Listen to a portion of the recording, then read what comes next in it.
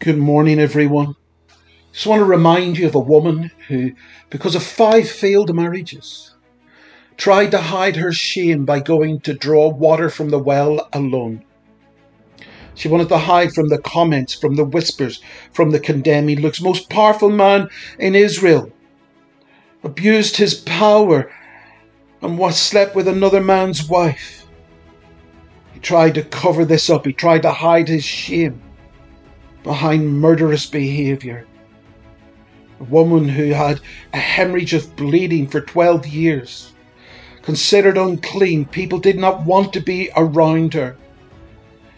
She tried to hide in anonymity, in secrecy, and crept up behind Jesus to touch the hem of his garments.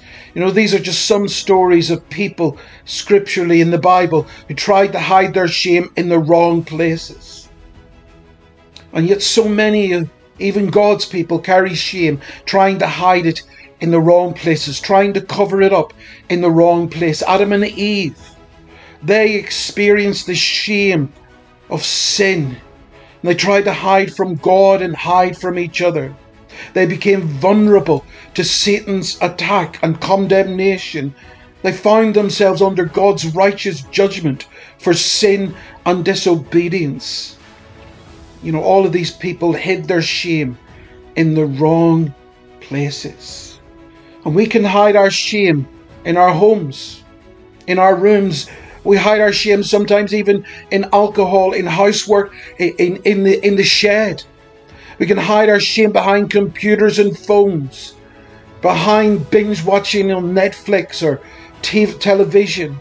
We hide our shame perhaps behind fashion and Facebook, and we hide our shame in busyness and procrastination. We can sometimes hide our shame behind humour.